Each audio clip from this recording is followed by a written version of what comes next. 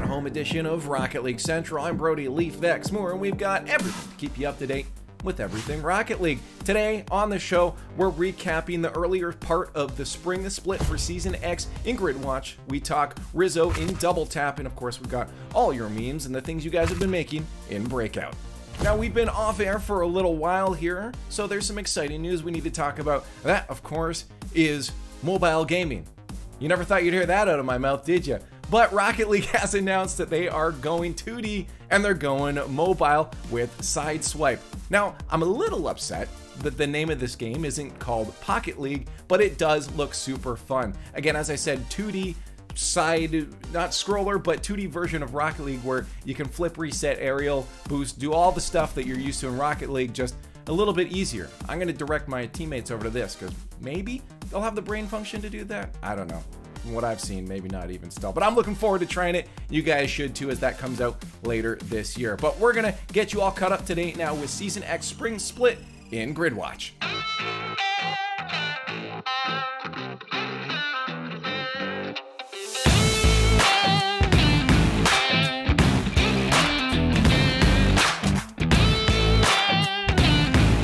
The RLCS Season X Spring Split is already in full swing, with Europe already having completed 2 of their 3 regional events and North America finishing up its first. There's a lot to cover, a mix of returning champions, shocking upsets, and regional paradigm shifts that might give us a hint as to the direction of the upcoming majors. The first European regional was something of a victory lap for regional juggernauts Team BDS, who were fresh off of winning the Winter Major when they defended their crown with an undefeated upper bracket win. The most challenge faced by the Titanic trio in the inaugural spring event was their playoff semifinals against Giants Gaming. The tight set culminated in 4 consecutive overtimes, the last of which clocked in at nearly 3 minutes before BDS was able to clinch the win.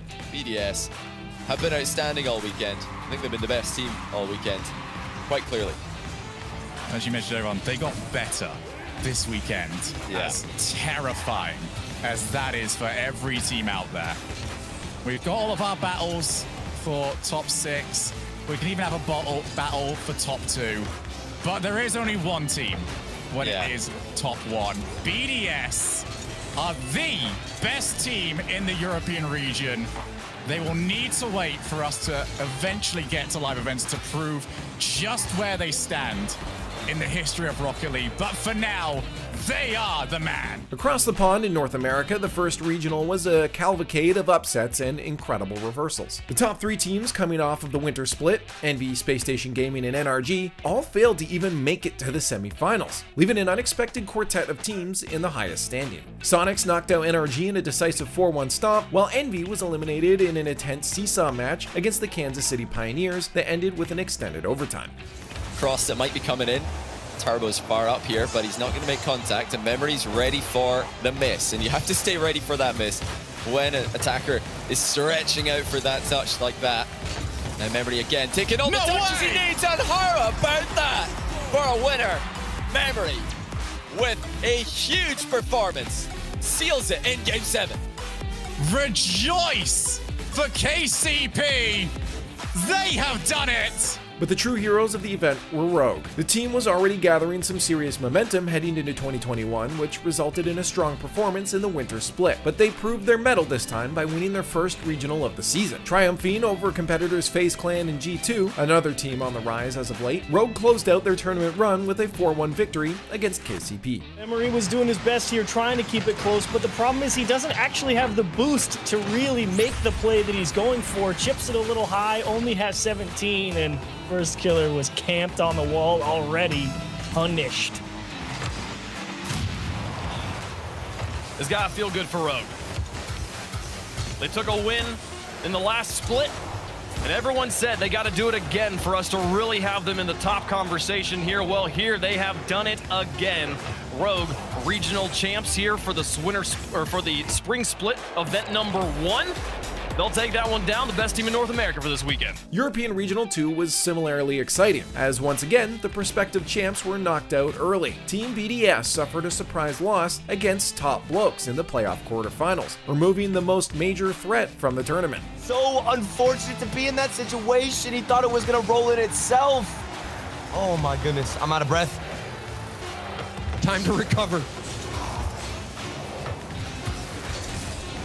No way. The bump. Is it gonna bounce? No way! Top Bloke sling the stone and take down the Goliath of Europe! It was Casio. He got the bump on extra.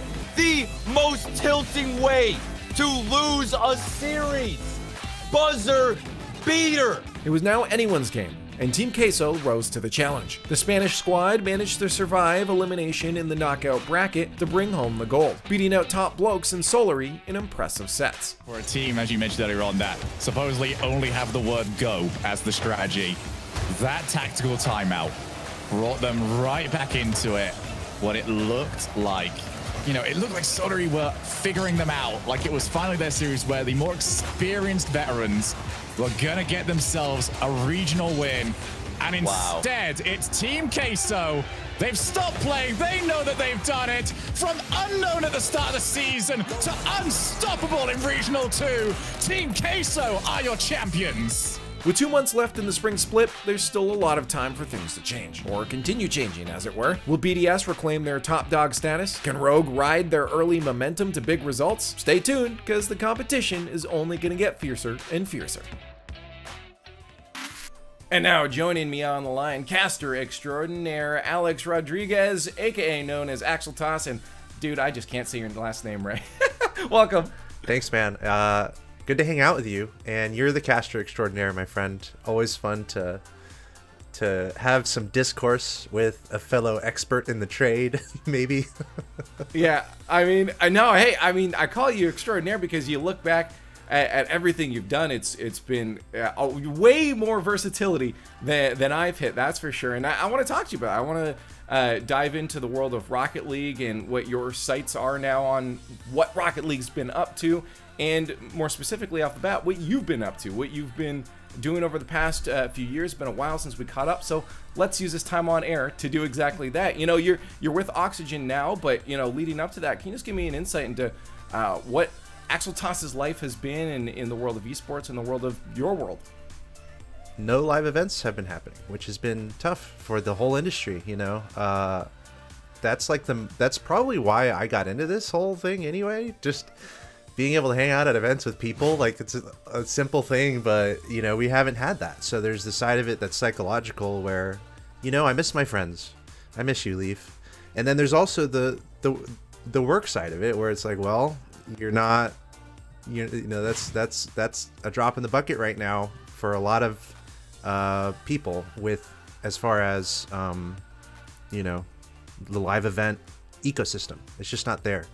It's a lot of less profit for a lot of different companies, and a lot of adjustments had to be made. Same for us broadcasters. So, you know, dude, I've been visiting family. I have a decent remote setup, believe it or not.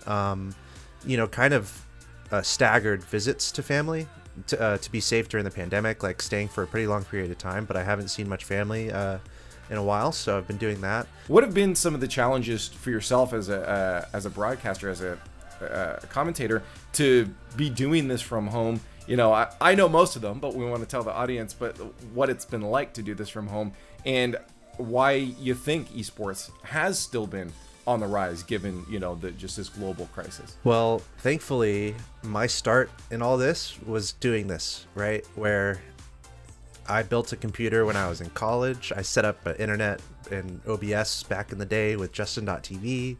So that was my start into esports, is doing my own productions at home. So I think it's an element for a lot of people where you have this creative space and you're able to optimize it by setting it up nicely and being there all the time. We're seeing a lot of really successful content creators do that.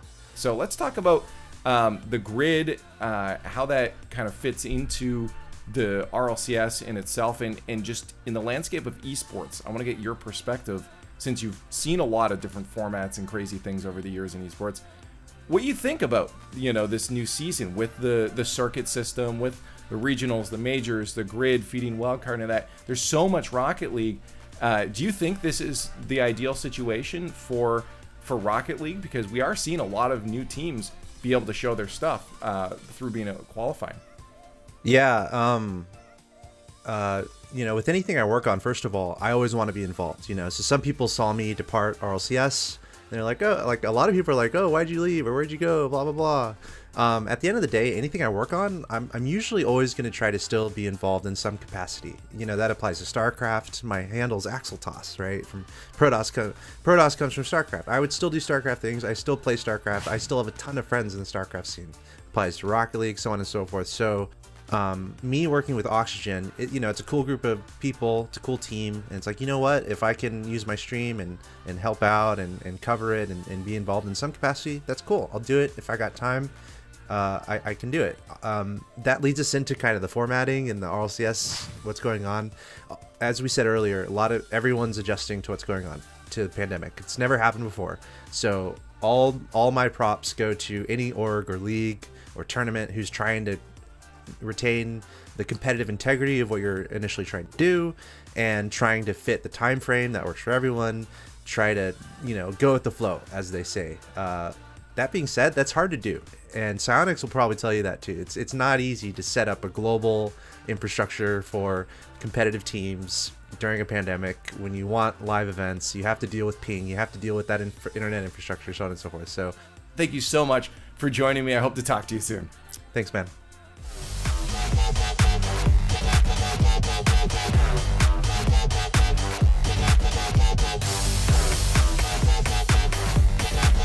Good 51. Another big touch high. Oh, what a There pass. it That's a is. goal. Gimmick. Slots it. There it is. What a play. That's what I'm talking about, just beating him to the ball. Again, you even have Calm. He's upfield trying to cause some chaos. And he rotates back and a challenge backwards. It's the perfect touch off the ceiling. Whoever wins this. This is 101 points. Demensa! Brace for Demensa! And brace for impact. Team Queso are here to stay.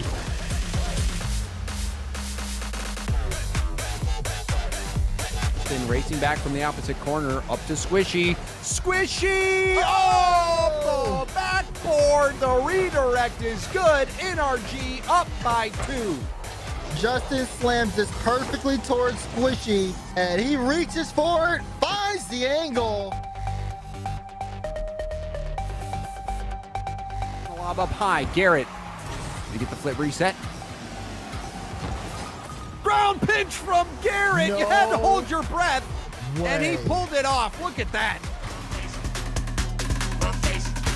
Now, as always, Hot Shots is a constant reminder that I gotta hit up the Rocket League gym. I'm gonna boot it up right after this is done, but it's now time for Breakout. So I'm hoping that, you know, there's some not good stuff in this. I'm not sure how it is based off this first one here, because first up, Treed posted this to Reddit and then said, I am very humble.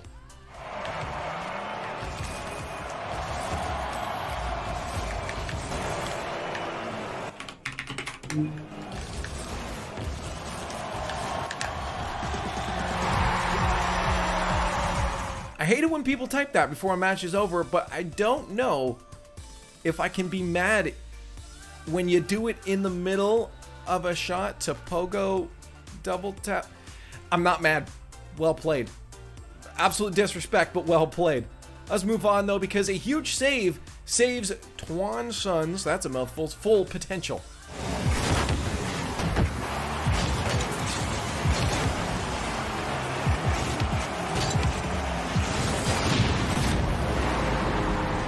Hey, producers, I thought this was supposed to be a bunch of bad plays and plays or fun things, not things that continue to make me feel bad like Hot Shots. Stop it with the good plays. To be fair, a little bit over that, but still the same. Come on, we're moving on. Because up next, Frankie Holmes wants to show off their big brain.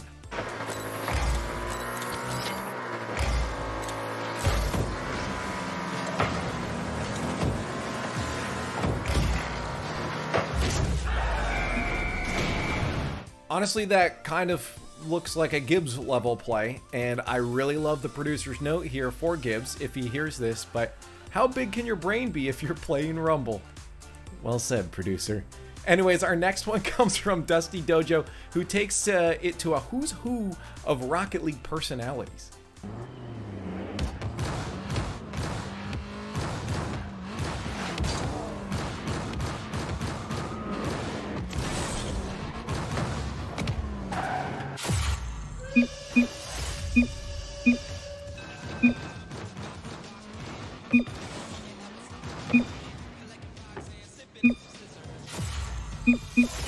You almost had me. Honestly, the only way I could tell it was fake was that the comms weren't just everyone saying sheesh the whole time. But that was honestly a really good. I like this. Let's have more of these and break it. That was creative. Well done, Dusty Dojo. I like it. Anyways, we got our last one, so finally, let's step away from the one-off great plays, because I'm sick of it now, and take a look at Reddit user Georgeson's progression that they've been making. They've been practicing flip resets 2 hours a day for 30 days straight. Let's take a look at that progress.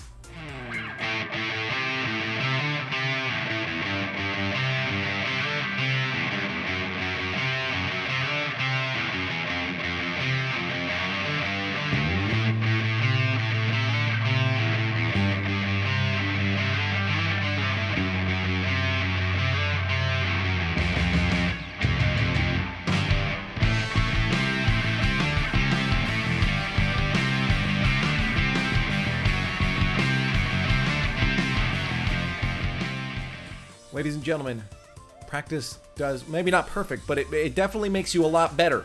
Clearly, as evidenced here. Get into training. Get those training packs. Start practicing, ladies and gentlemen. But let's move on now, because Double Tap takes a look at a career of someone who's definitely put in a lot of practice. It's G2's Rizzo.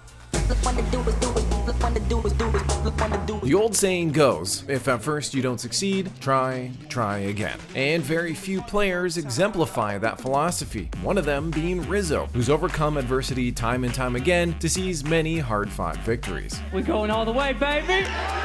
Kicking off his professional Rocket League career in 2016 as part of Market Esports NA's roster, Rizzo saw some early success in weekly tournaments and other smaller events. When the first ever season of the RLCS was announced, Rizzo and co knew that they wanted in on that action. But Rizzo's road to stardom wasn't without its potholes. Despite their best efforts, Market NA just barely missed the cut for Season 1 in both qualifiers they attempted. Low 5 went up a little bit too late for that. He actually just straight up whiffed it, which is very unlike him.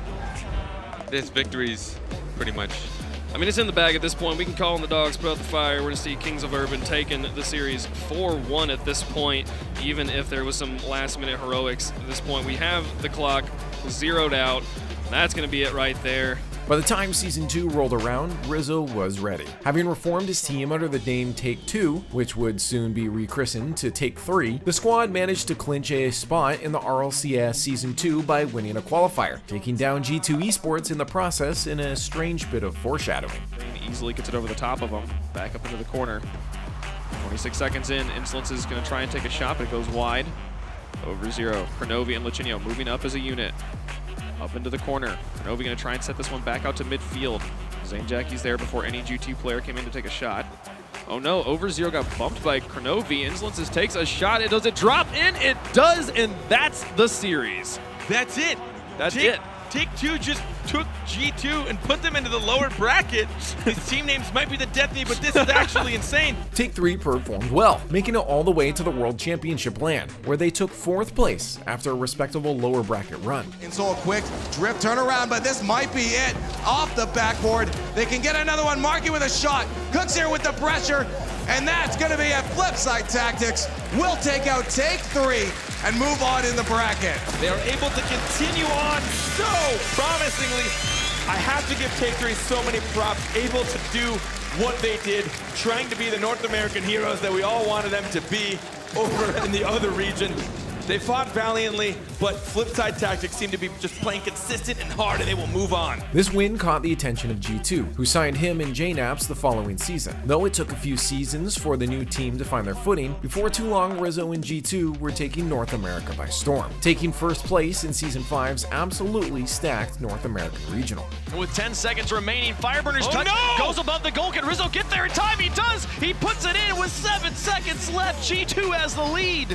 Not a single mistake all game, and Fireburner just misreading that. Passes it in front of his own net with 7 seconds left. What do they do? What do they do with these 7 seconds? Is it a fake kickoff from NRG? How do they approach this kickoff? It all comes down to this. They have to get ball control. They've got it into the orange. A good touch by Justin. You see them all lurking there. Justin to move in. He's burned all the time off the clock. It's up. JNaps clears it away. This should be game if Kronovi can just put it on the ground. It goes down. G2 will be their first time here. Though they struggled to stand out in the season's 5 and 6 finals, despite their consistently excellent performance in the majors, G2's moment to shine arrived in season 7, where they made it all the way to the semifinals of the World LAN, only to fall short thanks to some clutch last-minute plays from Renault Vitality. Fairy Peak trying to take that away. A double demo from JNaps. Chicago now racing around the corner. Does he have the touch? Gonna get it to Rizzo? No, it's denied. K-Dub met by JNaps in midfield.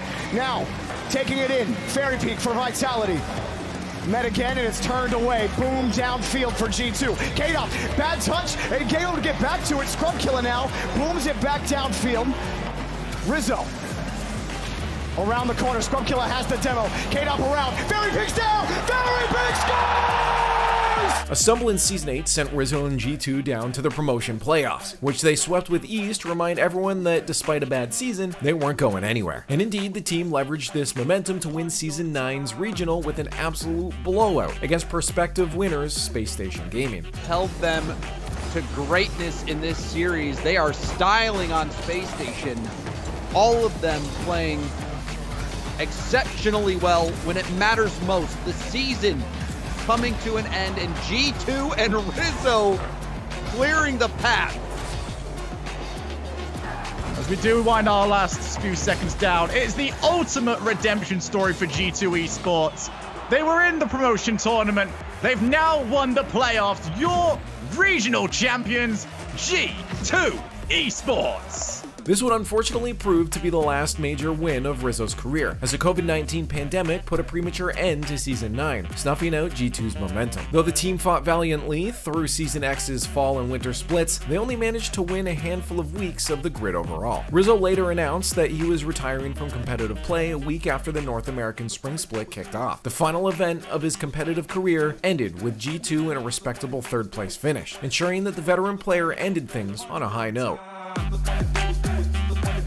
Now, if you've been following Rocket League for a minute, you know that Rizzo means a lot to the scene and the community overall, whether it be competitive or, again, content creation.